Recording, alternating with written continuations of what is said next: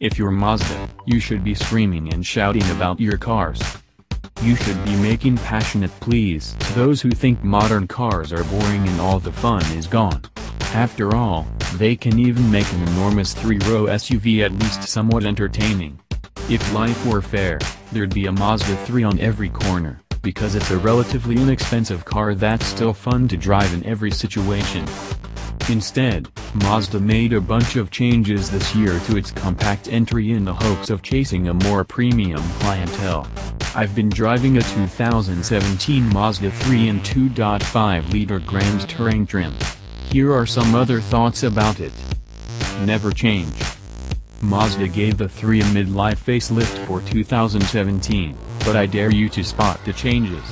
Apparently the grille, headlights and rear bumper were changed, but apart from the lights, it's hard to tell a 2016 and 2017 version apart even when placed side by side. That's fine, because even though the current 3 debuted nearly 4 years ago, it still looks good and more expensive than its rivals.